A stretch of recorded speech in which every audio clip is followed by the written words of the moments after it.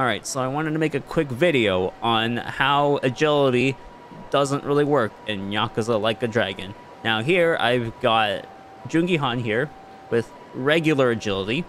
This is what his agility would be with, you know, just at level 99 with, I think, his strongest Hitman weapon equipped, which has an additional 30 agility. I don't think I put anything else on him.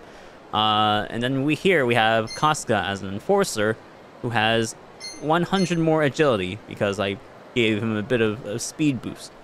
Now I have Namba here with also regular agility with 608.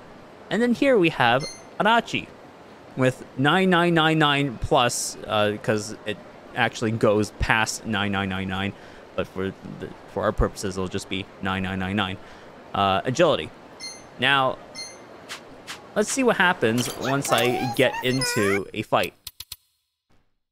Will you be able to guess the turn order? Spoiler alert. It's not what you think it'll be.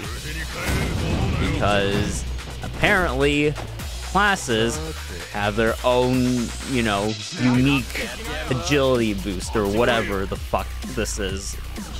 Jungi Han still goes past 9999 agility. And as you can see, Nanba going next here means that he also has some precedence over everyone else here. Who's going after him? The guy with not 9999 agility.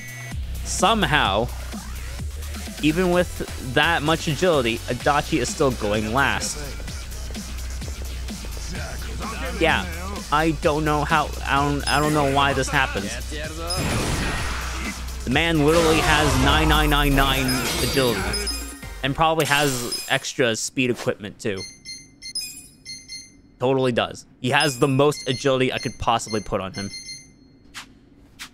This game sucks. Please fix that for LED 8. Thank you. Please. No, seriously, please.